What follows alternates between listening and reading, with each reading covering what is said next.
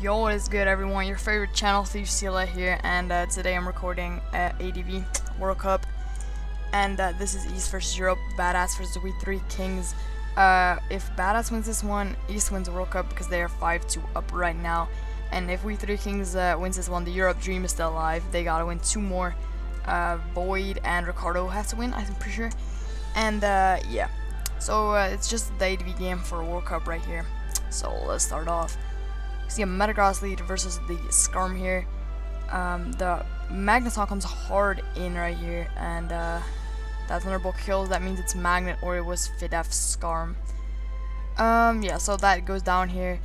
But he has the Duck Chair on the back. That reveals why he didn't really scout for the Magneton there. He could just revenge it with the Dougie after. So he has a Spike Up right here. That's a good situation, but the Skarm comes out here. We Three Kings sends out the Moltres right here. Really cool Pokemon, yeah. I really think Moltres is a cool Pokemon. Has Will-O-Wisp support, which you are going to see here. Will-O-Wisp going to come off onto the Snorlax. It's a really crippling Snorlax because it just needs that. Yeah, cool Pokemon. Badass also says that. And Bottom on the Gengar. You can just pivot out right here in the Gengar and then pivot back out in a Pert.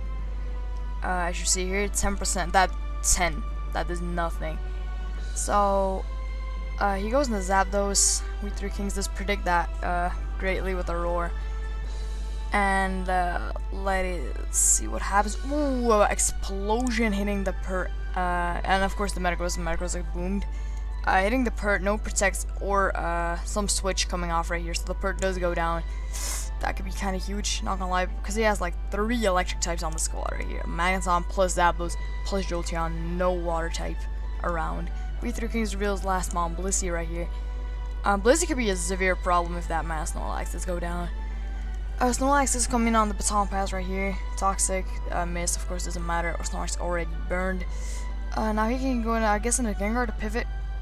Gengar comes right out in here to pivot on the Body Slam. Now, if he really wants to, if he predicts his Shadow Ball here, he can go ahead and Dougie trap Blax, and then Blissey can, I guess, just clean up right here. Shadow Ball hits the Dougie. It's not like just trapped, cannot go anywhere. Bop goes down.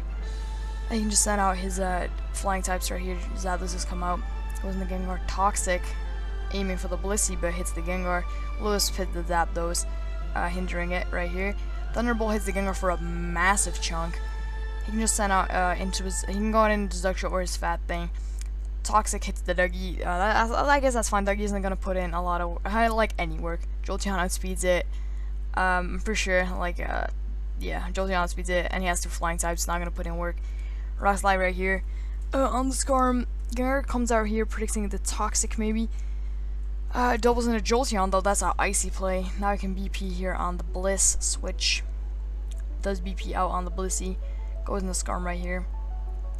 Now this Blissey is a huge threat. I think Blissey can just solo this Toxic sit as the Ice Beam does come off from the Blissey. This just chips away at the Skarm. Blissey will be forced to switch out eventually. As he just does it here, goes in the Gengar on the Toxic, second Toxic. Not letting his Moltres get Toxic. Will-O-Wisp miss on the Skarmory. It's kind of nasty because Skarmory now, like if that Willow hit, he kept losing HP. And then that Blissey could have chipped it more easily. Jolteon does come back out here. Ice Punch on the Jolteon. The nasty blows it away. Nice freeze. I don't think that freeze, like the freeze was kind of the freeze is kind of nasty, right? But he just keeps Ice Punching the Joel here, and he doesn't go out into his Fat Thing, which I guess he just tries to capitalize on the freeze he gets here. Jolteon can get this Thaw. He can go out into the Fat Thing, but he just lets his Gengar get T-Wave, which is fine. The Gengar gets free lefties out off of this if Jolteon keeps being frozen. And now if the Blissey is Bolt Beam, he just wins. He just cleans up. Goes out hard out into the man. The Bliss. And the Bliss can now just start just hammering away with the Bolt Beam. Because it is going to be revealed soon that it's Bolt Beam. So Blissey putting in the huge work. Yeah, so Blissey just T-bolts right there, revealing that it is indeed a Bolt Beam Blissey. And yeah, that just wraps the game right up here. Like, neither of these mons can even touch Blissey.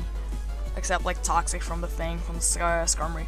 So sorry if this analysis, like, I don't know how to call it. It was a bit head-ass. I'm a bit tired, but I gotta make some content for Doctorage. Really good game from We3 Kings. Trying to eliminate everything for the Blissey. Mangtong going down really quickly. Metagross going down to the Boom. Snorlax going down to the Burn from Moltres, plus the Trap, the Show, plus Blissey, plus Skarmory. The Stall core also working in Gen 3. It's Stall. I feel it. I mean, this is like kind of some fat stally shit, I guess. But 3 electric types, very interesting team on Badass's part. So yeah, good game. The Europe dream is still alive. So peace. Europe better win this one, force a tie break. Now I'm saying.